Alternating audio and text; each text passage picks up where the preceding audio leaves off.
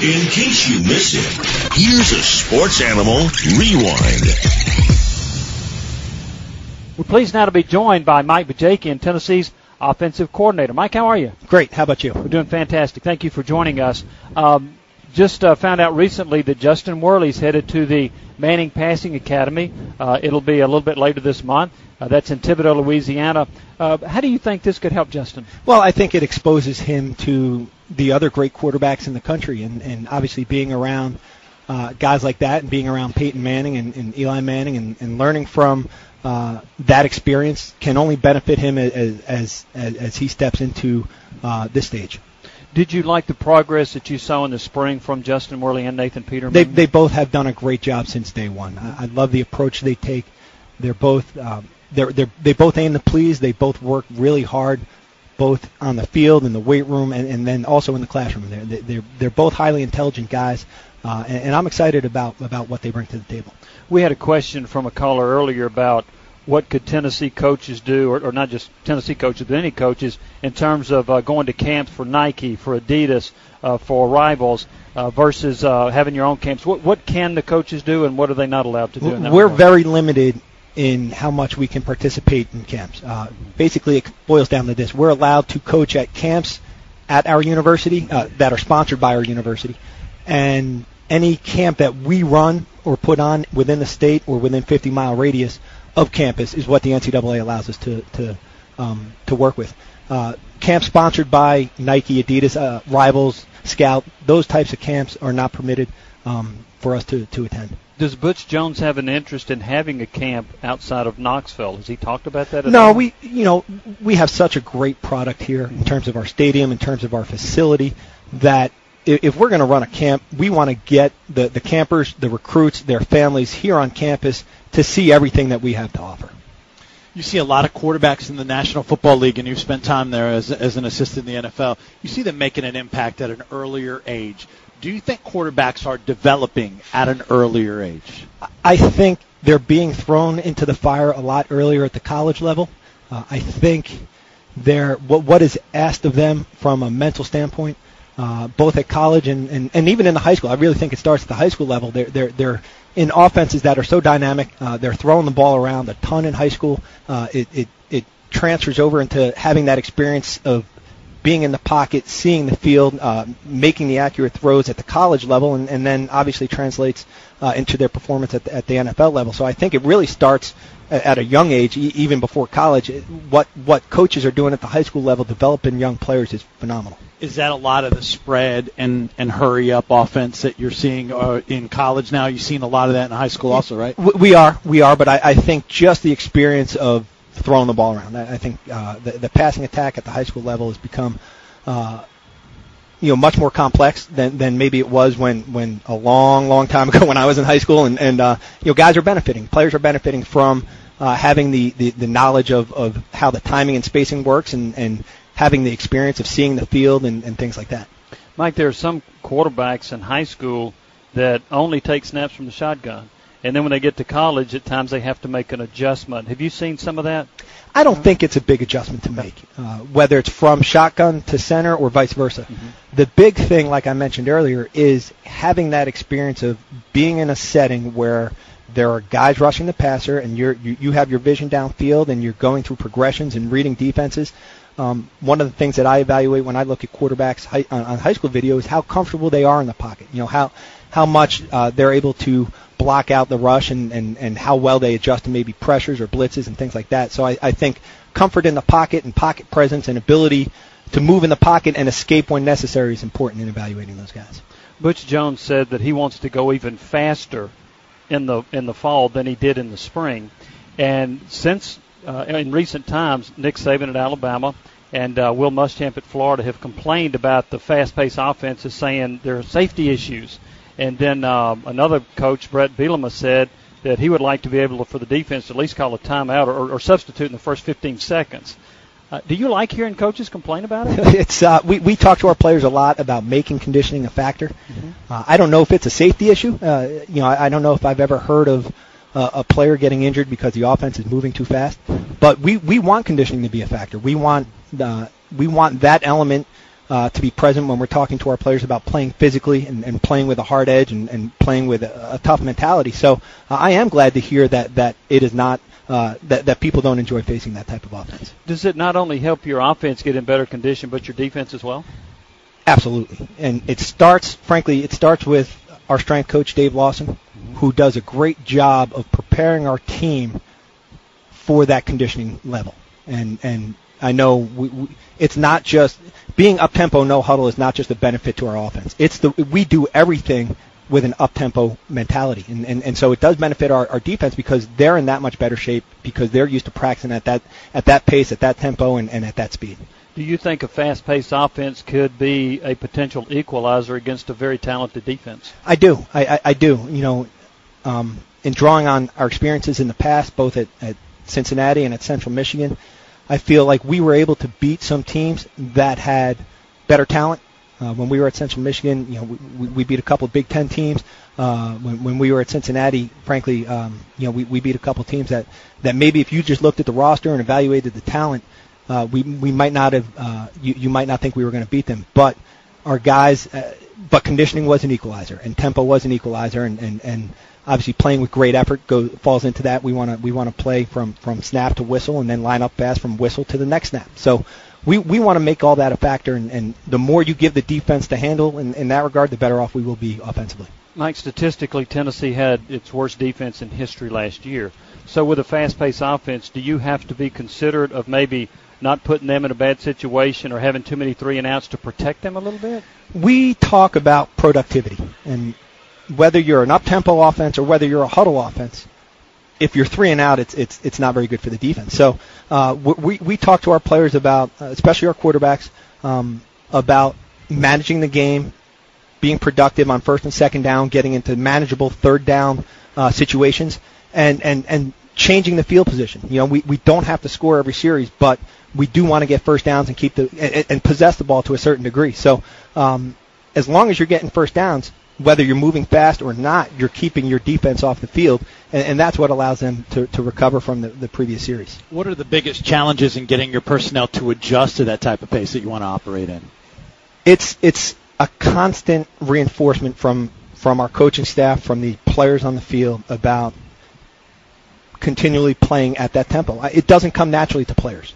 So starting from day one of this past spring and from day one of this upcoming training camp, I, as the offensive coordinator, will coach more related to tempo, especially in the first few days, than I might with assignment or technique. Now, obviously, I'm not going to ignore assignment and technique, but our players understanding the importance of tempo is something that we will continually reinforce. And I know there will be times in the middle of training camp where I'll feel we're moving slowly. So again, I'll go back to focusing my attention on moving with a better tempo. And you sacrifice here or there. You got to pick and choose your spots, but that is the most important thing for us. How much in the past have you given quarterbacks that could handle it the ability to audible and check the plays, and how do you handle that case by case?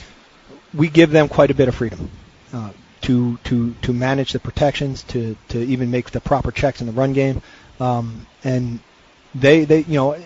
we've managed that, and I feel that if you give them a foundation where they know how to they can process the information quickly. Again, I think one of the things I look for in a quarterback is their mental ability. I'm not looking for a high school student athlete with a 2.0 GPA and a 16 ACT. I put a lot of stock in how they do academically because I want smart guys that can manage a football game. So if they've shown the capability to handle that part of the game, I'm going to put it all on their plate. What about from a mechanic standpoint? You're talking about evaluating earlier. Are there different kind of certain mechanics that you're more interested in, or how? Because there's some quarterbacks that can throw out of tough spots. Not everyone can make those throws, but they're not mechanically sound. Where do you fall on all that? Well, it's a matter of evaluating the overall prospect. It starts with their ability to make good decisions and their accuracy, and obviously their athletic ability. It all goes. Evaluating the big picture is important. You want to see them make throws under duress. You want to see them make accurate throws under duress. You want to see them throw all the different types of passes: the deep ball, the intermediate ball, the short balls. use touch when they're making those different throws. When they need to zip it in, when they need to take a little bit off. So you can get a lot of that by evaluating video. You can get some of that by evaluating the guys in person, and it all goes into the evaluation. Our guest, Mike Bajakian, Tennessee offensive coordinator. Mike, how much of the scheme did you put in the spring? That's an interesting question. We've always tailored the scheme to the skill set of our players. Mm-hmm. And everywhere we've been, even within those stops, our personnel is constantly changing, so our scheme is constantly changing. There were plays we ran at Cincinnati that we never installed at Central Michigan. There were plays at Central Michigan that we never even bothered installing at Cincinnati because it didn't fit our personnel. So that's hard to give you a definitive answer, but we have enough in the package right now where we could walk out and obviously brush off the rust a little bit here from the summer and go out and compete. We'll add a little bit more through the course of training camp, but I'm happy with where we ended the spring. What's your opinion of your playmakers on offense? I know you said you needed to identify them. Consistency right now, or at least at the end of spring, was the big issue. We have some guys that can do some really good things. We want guys that can get more than what the play is designed for. You need to be able to break a tackle. You need to be able to make a guy miss. I often say make me right as a play caller. Not every play call is going to be the perfect scheme against the perfect defense. So the guys that can make a little bit more happen is make the difficult catch. All those things go into our evaluation of our playmakers, but being able to do that on a consistent basis or in those high stress situations is an important part of figuring out exactly who those guys will be. What has Dave Lawson, the strength and conditioning coach, told you about who has looked good so far in the off-season program? Well, he is limited in how much he can evaluate those guys because he's not allowed to be around them with a football in their hands. So his evaluation is limited to what they do in the weight room and what they do on the conditioning field. He likes the approach they take on a daily basis. He says they're really busting their butt. They work hard, and again, that's been refreshing since the first day I stepped on campus. I love the attitude of our players, and they do everything we ask of them. So he said that this summer they've kind of left off. They've started where they left off from the spring, and they haven't balked at anything he's thrown in their direction. And the differences in height, and especially weight, it looked like a number of the offensive linemen lost some weight. You're looking to have those guys still be just as big and strong, but maybe a little bit more mobile? Yes. I think agility is funny. When I got the Chicago Bears in 2004, Lovie Smith challenged the entire program. And when I say that, I mean the players, yes, the coaches, the trainers, the managers, the front office. He wanted everybody to lose weight with the idea that speed is essential to this game. And the faster you can play, I don't care what position you are, the faster you play, the better off you're going to be in football. So we've encouraged our offensive linemen in particular to lose weight, and they've done a great job. It's up to almost across the board. Every one of them has lost double-digit numbers, double-digit pounds, and that just helps them, move better, and obviously their conditioning is that much better. You mentioned the Chicago Bears. Certainly Peyton Manning was a part of that game and going up against them. Talk about that, and what has Peyton said to you about that? We've never discussed it. Actually, Coach Jones, when the first time I met Peyton, said yes, that I was on the staff that he beat, and I kind of nudged Coach. I said, yeah, thanks for bringing that up. I've been trying to forget that for the last 7 years. Obviously, it was a great opportunity to go to a Super Bowl. Would like for it to have turned out differently. It's funny, I grew up watching Peyton. We were in college probably around the same time. He's a little bit younger than me. And I just admired what he did in college, what he's done in the NFL, and then we faced him in the Super Bowl and he beats us. So I went from being a huge Peyton Manning fan to really having a little bit of disgust for him. And then when I got the job, even before that, you have to respect what he does, and he's a true professional. And as much as I didn't want to like him, even before I got this job, you're drawn to him, and what he's such a great player and a great professional that you have to admire him. Lovie Smith is a former Tennessee assistant coach. Did you talk to Lovie about the Tennessee job before you came here? Never touched base with him about it. Obviously, the opportunity to come here was just a godsend and so attractive and a great blessing. So we were ecstatic to be here, and didn't really look for him. Didn't really look for any insight from him because when we got here, we hit the ground running and it was full speed ahead. So there wasn't a whole lot of time to take a deep breath and pick people's brains. Tennessee has 4 scholarship quarterbacks. Is that the number you like? Would you like to have 5 or 6? What are your thoughts on that? Ideally, you carry 5 to 6 on the roster, but 5 is probably the target number. In a perfect world, you're signing 1 a year, and you have 1 each given year. That never works out that way, but you'd like to have the depth on your roster and the competitive situation where guys are competing against multiple players to bring out their best. So we look to carry 5 on our roster. Mike, when you arrived here, this was a program that has lost at least 7 games 3 years in a row. Did you experience any of a defeatist attitude among any of the players, or did you find that this was a group that was willing to learn and more ready to buy in because they had not been winning? The latter, for sure. Their mentality, they were hungry to win, and so that's why I say from the first day that we arrived, when we came in, they were willing. We could tell them if we wanted to tell them that, hey, you need to do a cartwheel to improve. They would do it. They didn't question anything because they wanted to be that much better. So that's the approach they've taken. That's been refreshing. Having gone through transitions now for the third time with Coach Jones and a few guys on our staff, even at the high school level, college level, NFL, you're always going to get resistance from different players and things like that. We've received less resistance here at the University of Tennessee than anywhere else we've ever been, and I think that is because they're hungry. They want to win, and they're willing to do whatever it takes. Well, and you got a nice venue in which to play your home games, don't you? That helps. Yeah. Mike, we appreciate it. Thank you so much for joining us. Best of luck to you and the football team this season, and I look forward to visiting with you again. Thank you for having me. Thank you, Mike. Mike Bajakian, Tennessee offensive coordinator.